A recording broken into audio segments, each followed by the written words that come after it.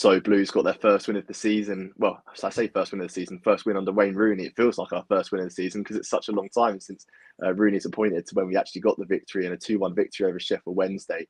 And next up on Wednesday, we've got Blackburn Rovers, and I'm joined by Dan from Rovers Chat. How are you doing? Yeah, I'm good, thank you. Thank you very much for having us on as well. I'm looking forward to this Wednesday night. I can't beat a bit of midweek football.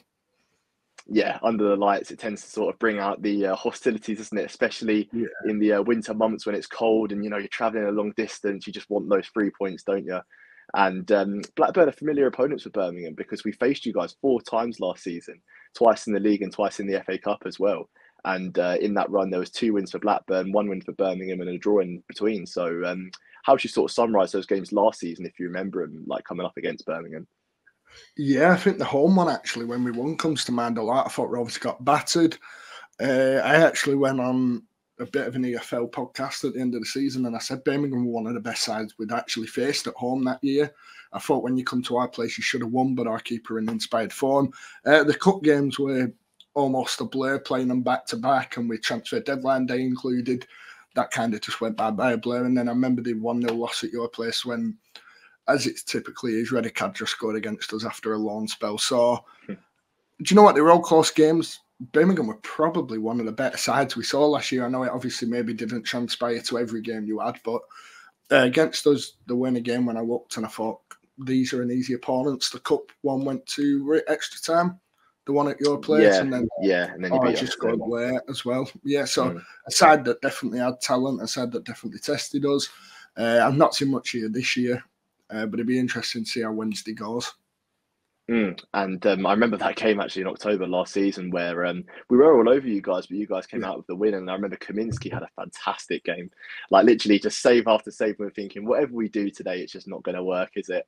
And Birmingham have a bit of a rotten record at Ewood Park, to be honest. We've got a long time since we've won there. I think it was 2013, 2014, the last time we beat you guys at Ewood Park. So it seems to be a bit of a bad hunting ground for us. But in terms of sort of this season, start of the season, you're in 10th place at the moment. Tends to be that Blackburn don't really do draws, do they? There's only 1 draw this season. It took until January last season to get a draw. So how do you evaluate the season so far?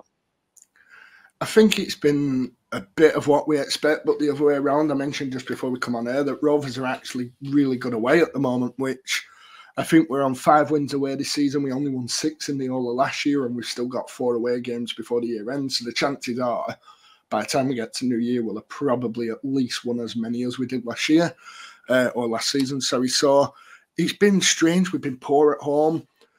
Having a lot of the ball doesn't suit us, so I think therefore playing at home when you've got the expectation of the crowd on you to have a lot of the ball and play this football, but we've kind of suffered. It's been very strange in terms of looking really good away and going to away games being confident, which I haven't for the last however many years I've been going away games, whereas at home it's felt like the fortress Ewood that we've had for 6 or 7 years, where it's very rare we lose. Like that game last year away from home, I think we lose that one that Kaminski were incredible in.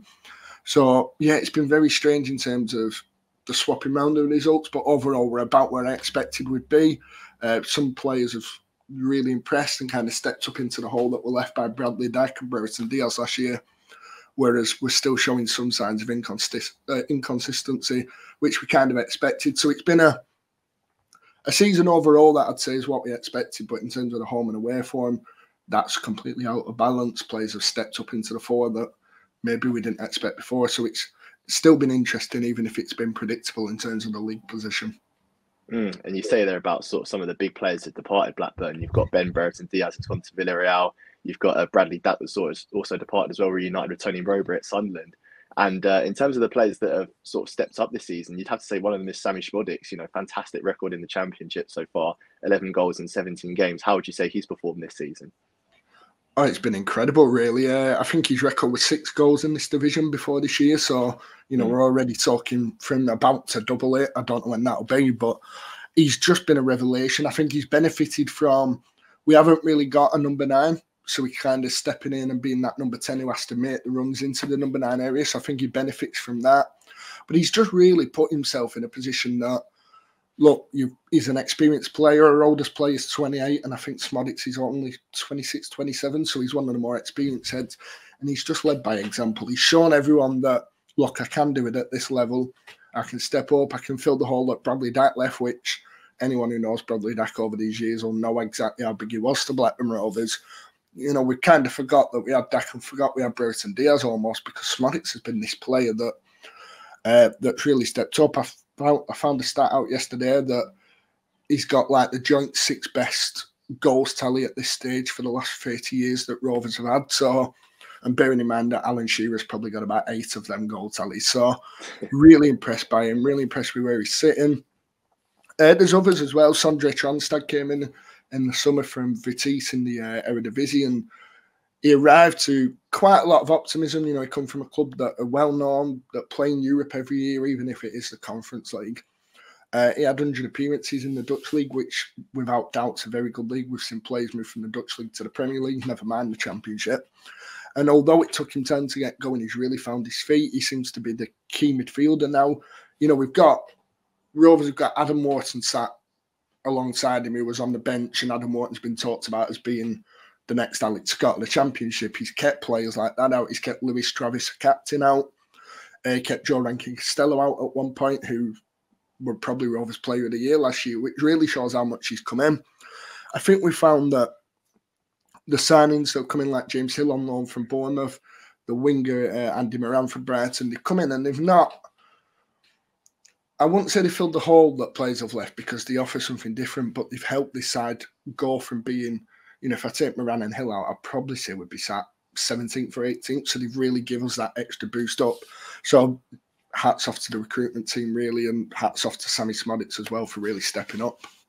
Absolutely. I think the recruitment's been fantastic at Blackburn this season. You sort of look at the players that are performing, the ones that you've said that have come into the squad and offered something different, really, like what you were saying. And I guess with the departures last summer and coming so close to getting into the playoff places, coming into this season, was sort of playoffs an expectation again because of the players you'd missed out on? Or was it a thing where sort of the players you'd lost out on, you'd gone, oh, okay, right, we'll settle for sort of mid-table? I think that was the feeling around the club that, look, we could get the playoffs because we know what it's like. You've only got to win 3 games and you're sat third in the table, aren't you?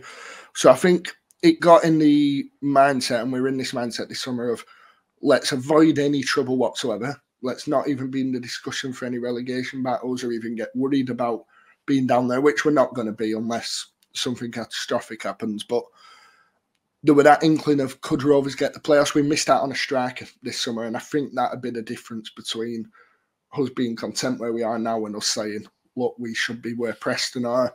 You know, without sounding like I'm being bitter to local rivals, I don't think we're any worse than Preston. So it shows that sides can get up there, but they've just got that striker that Rovers don't have. So I think people will tell you different aspirations. The club want to get out there. Look, we want to go for the top 6. The manager wants to kind of say the same, doesn't he? Because you want people to come around. But for me, I think anywhere between 7th and 16th would probably be down as a decent year. If we can get up into that 7th to 10th bracket, then you're looking to next year thinking, all right, can we go out and get a striker? Can we go out and complement the young talent we already have? Because I think we're the second youngest side in the league, so we need that experience. And that's probably the difference between Rovers being where we are now to being where Preston are. It's so many sort of things that combine to make a good championship team, isn't it? You need that experience in there, and it tends to be that half the league want a striker, don't they, that can score goals. Yeah. And I guess with the money they're costing nowadays, it's just so hard to get that player that can score all the goals or whatever. And you're always looking to someone up front to create that magic or whatever. But in terms of the manager, Jon Dahl Tomasson, what would you make of him so far? Because he's been at the club, what is it, like around 18 months now? And what would you say his sort of appointment's been like, and as the fans sort of taken to him? Oh, he's absolutely loved by the fan base. He's coming to the club. It's hard to kind of describe Rovers from an outside perspective. We had all these years of really negative times where there were protests against the owners, rightly so, to be fair, at the time. And then we went down to League One. We come back up, and Tony Mowbray took us from being this club that looked like we could go bust. I don't think that's an exaggeration, to being on the cusp of the playoffs, but you never thought he'd get there. So we brought Jon Dahl Tomasson in, really an experienced manager, 45-year-old, which is absolutely nothing for a manager now. But he really come in and just revitalised the club. He's brought a playing style that's, I think it's attractive to fans. He speaks highly of the club. He's not afraid of saying what he thinks as well, which I think people enjoy. For me, he's been possibly the best appointment we could have made. This summer, we had a plan, we had a budget, everything was going well, and then something changed in India in terms of taxes, and the budget just went. And Rovers had to freeze all the transfer activity, and that's why we didn't get that striker. And now, for me, if we've got that striker, we're now talking about Rovers going in the playoffs. You know, John Doll's doing, I'd argue, probably the best he can with his resources. Yes, we could get the playoffs, and that'd be better. But for me, with the limited budget and the limited squad size, you know, we're a small squad.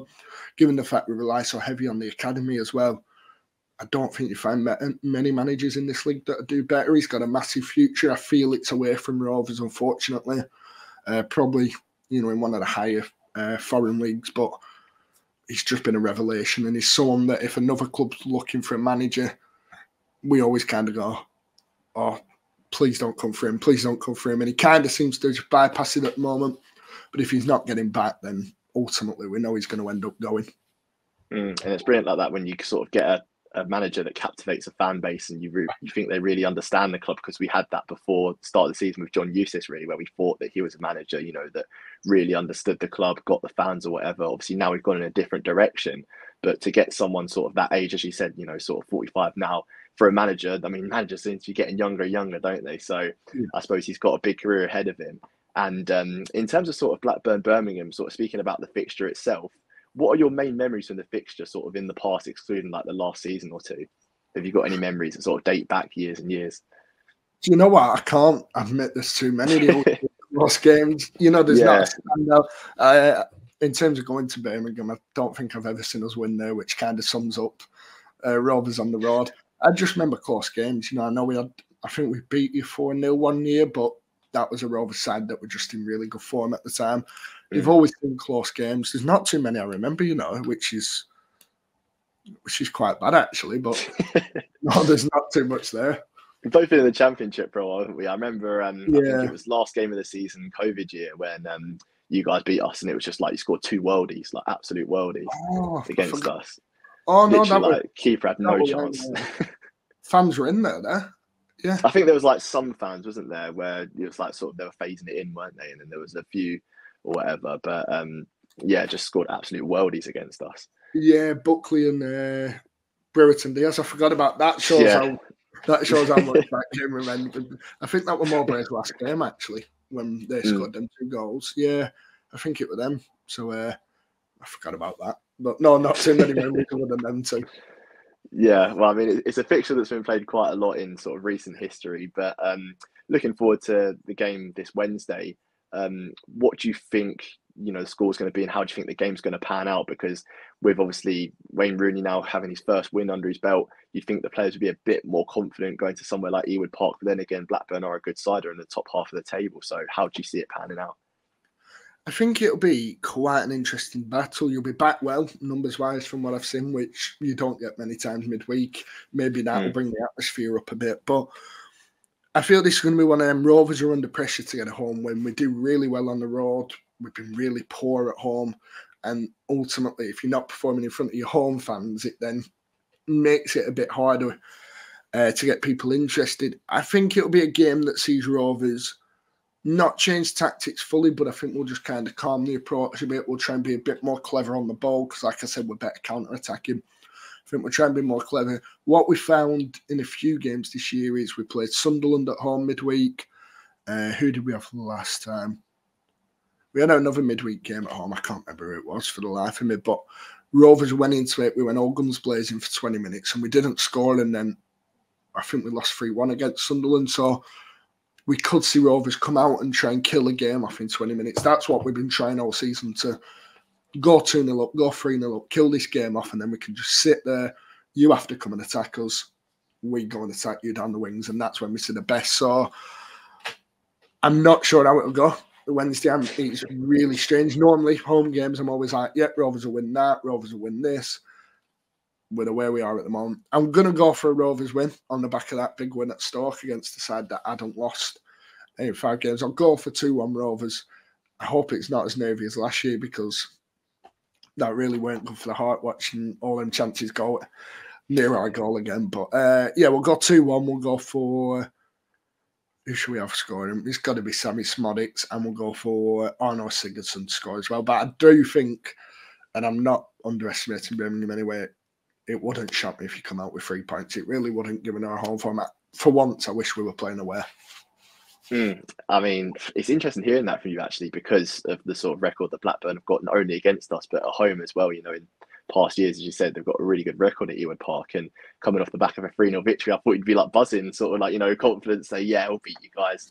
So looking at where we are in the league and that. But in terms of my perspective, I'd definitely take a point at Ewood Park. I think Blackburn are a decent side, and I think that we'll score, but I think you guys will score as well. So I'm going to say a 1-1 draw. And I'm actually going to go with Jordan James scoring again. I feel like he'll start this game coming off the bench, as he did sort of against Blackburn in the FA Cup at Ewood Park last season. And I can see, Jordan James getting another goal. So I'm going to go over 1-0, and you're going with a 2-1 down, aren't you? 2. Only because I can't back against us. It'd be wrong to say a draw. Yeah, well, it's shaping up to be a good game, and thank you so much to Dan for coming on to chat to us. If you want to sort of shout out any of your socials or what's happening on your channel at the moment. Yeah, if you want to find us, Rovers Chat on YouTube, Rovers Chat _ on Twitter or X, or whatever it's called now. Just plenty of Rovers stuff. We'll have a full reaction to the game afterwards. It's an honest reaction. We're not deluded to think we're the best club in the world. We'll give the honest reactions. Come and check us out before and after the game, and we'll hopefully put a bit of enjoyable content out there, although I hope the reaction's not too enjoyable. Thank you so much for your time, Dan. And in terms of us, hopefully we'll have the return of the podcast this week, sort of chatting about the recent games, chatting about Wednesday's game, chatting about the victory against Sheffield Wednesday. And hopefully we've got some more content coming out for you guys soon. So if you like the video, be sure to leave a like, comment, share, subscribe, and most importantly, keep right on.